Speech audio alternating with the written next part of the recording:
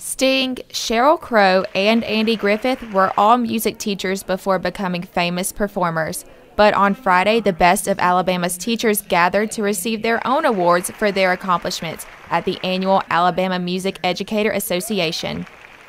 The AMEA conference is not only a time to celebrate success, but also a chance for the teachers to gain knowledge about better educating their students. We get together once a year, and all the music teachers, it's a good time to reconnect, and we do a lot of learning.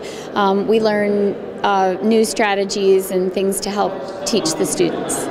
This is the 70th annual AMEA conference held at the Renaissance Hotel in Montgomery, where many student educators received awards today, and one Troy University professor received the 2016 Lacey Powell Outstanding Music Educator Award. This is a statewide award, and I was really, oftentimes it's given to people in the field that are K-12 teachers. The fact that it was a former student actually sent the nomination letter, and then it has to be voted on by the board of officers. So I am just thrilled that Troy University was recognized through me and in this way. And the award Dr. Orlofsky received was named after a mentor she holds in high regards.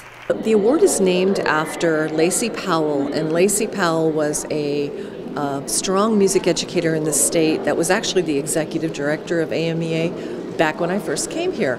And he was a great mentor, wonderful educator, and the fact that it's named after him makes it even more special.